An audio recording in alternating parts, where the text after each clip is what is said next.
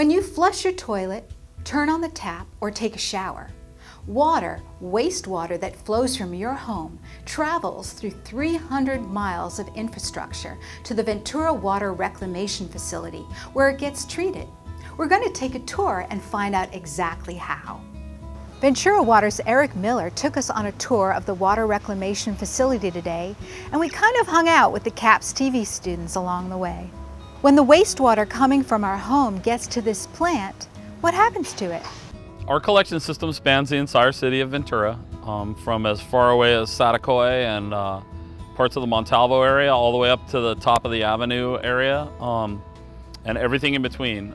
There are a few isolated places in there that are still on septic, but that's the vast majority, of Ventura's wastewater is residential, and so it comes from the entire span of the city of Ventura. I understand there are 5 phases for cleaning the water. What are they? The water first arrives and it comes in at the influent pump station. At the influent pump station, we try and remove the inorganic material that would compromise or get in the way of further treatment of it. That's the first step that we do in cleaning and getting the wastewater moving through the plant. The second step is the activated sludge process, which consists of aeration, secondary sed tanks, and denitrification, or nutrient removal, as the correct term would be. The water flows up there. We bubble some air through it to hyperactivate the bugs and put them to work for us, so to speak. And not only do we treat the solid part of the waste, but we also convert the ammonia that comes in as a wastewater there. And then in the nutrient removal section, we denitrify that ammonia, which has been converted to nitrate. We denitrify it, which makes our water meet not only what the state mandates as safe, but also helps keep the outfall clear of algae and things like that. And where does the water go after it's treated?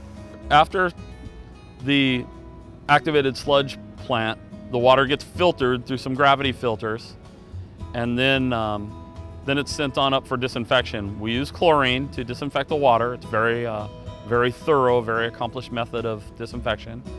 And then we delete the chlorine or oblate the chlorine by adding a small amount of sulfur dioxide, so we're not putting chlorine out. The water, then approximately 9 million gallons a day treated in the plant.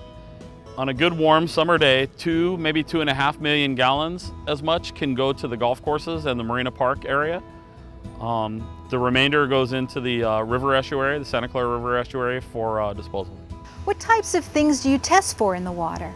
There's so many things that are tested for at so many spots along the way. The big ones, we test for the pH of the water. We try and get it as close to neutral, so to speak, as we can, of 7.0. We test to make sure that it's bacteriologically clean. We do that by a multi-tube fermentation in our own enclosed lab here.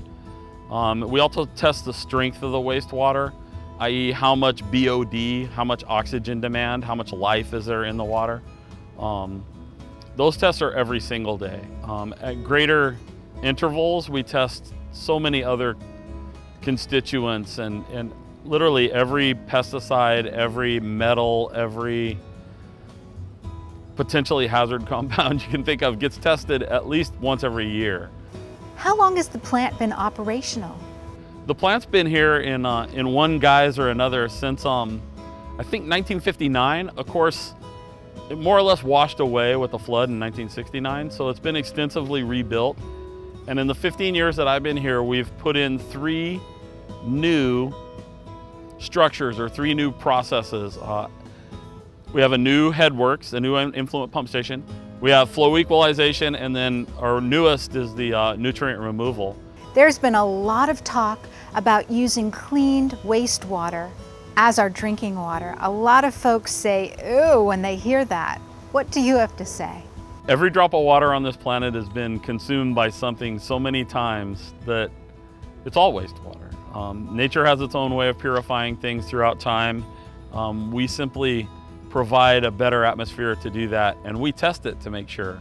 So I, for one, would have no problems at all with properly treated direct potable reuse water. I think it's the way to go.